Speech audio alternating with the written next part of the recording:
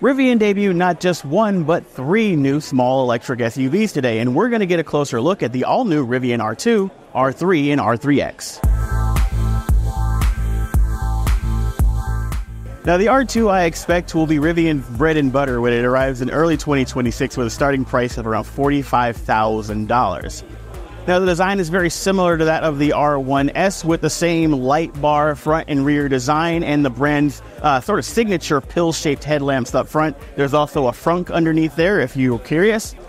Of course, the R2 is smaller than the R1S. It's around 15 inches shorter from bumper to bumper, but its wheelbase is only around 5.5 inches shorter. So it still keeps that wide, long wheelbase planted stance. But before you go thinking that this is just a select all and scale version of the R1S, you should know that the R2 platform underneath is new, and it's built around a new battery pack with girthier cells.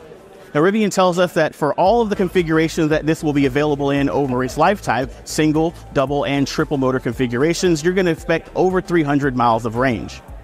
And the triple motor version, with 1 motor in the front and 2 in the back, can even do a 0 to 60 sprint in under 3 seconds. Now, in addition to some of the thoughtful features that you've come to expect from Rivian's trucks and SUVs, like the flashlight that stores and charges in the door using one of the battery cells that's actually pulled out of the battery pack, you'll also find thoughtful new features like a sliding rear glass that helps you get a bit of an open-air feel when you're driving around.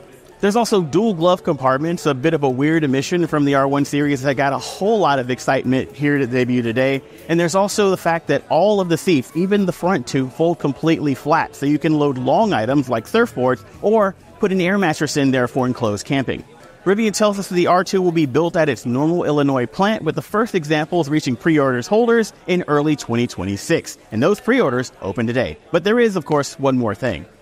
Now, Rivian's one more thing is actually 2 more things. Meet the R3 and R3X, even smaller boys built on the R2 platform. Now, the wheelbase here is around 5 inches shorter even still than the R2, and it wraps over that wheelbase a sort of tall hatchback silhouette with a notchback design. It's got this sort of angular French rally car design that I just really love.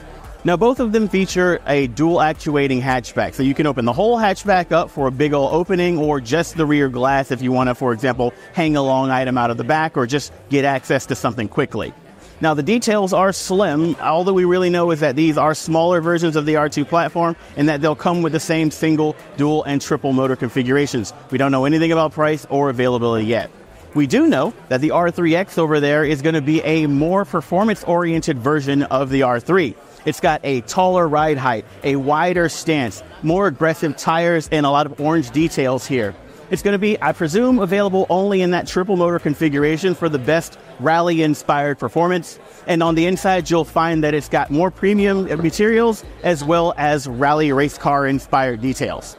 Again, no pricing or availability details about this one yet, but we imagine that either of these is probably going to start a little bit less than that $45,000 starting point for the R2.